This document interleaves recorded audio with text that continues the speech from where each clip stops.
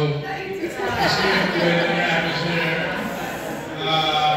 First of all, I'm glad you guys are all here on a special day. It's always nice to meet family and friends together. I gotta say, this is the most beautiful bridesmaids I've ever seen. And guys, I've never seen a more sharp-looking group ever. Rocking black suits. I'm just going to tell a little story about when we first met Sarah. I remember my wife was so nervous. She was like, "Oh my God, I want her to like me so bad. You know, Jeremy really likes this girl, whatever." And I was like, "Babe, it's going to be all right. She's a nice girl, whatever. Let's go meet her."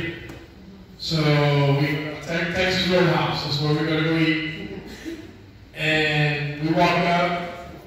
And first thing I say to Sarah, and I look her straight in her eyes with a serious look, and I just say, "Sarah, what are your intentions with my son?"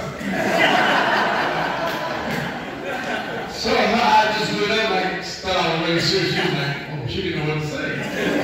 So now today, I see what her intentions were. She wanted to marry my son.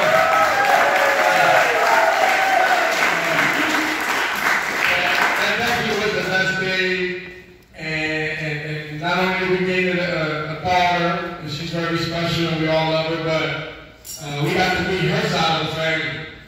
You know, and they're great people. Great people. We're glad to be able to call them family now. Yeah. Yes. So, like I said, you know, we're very happy for them. We love them with all our hearts. And I got a lot of embarrassing stories that I'm not going to share.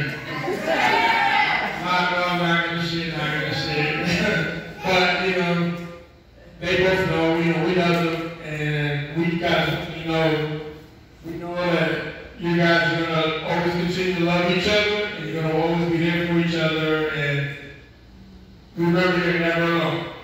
You know, you ever need advice, call me, call Mom, call Mike or Debbie.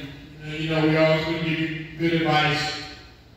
And no matter what, you know, keep God in your life. And you will never go wrong. God bless you guys, and we love you.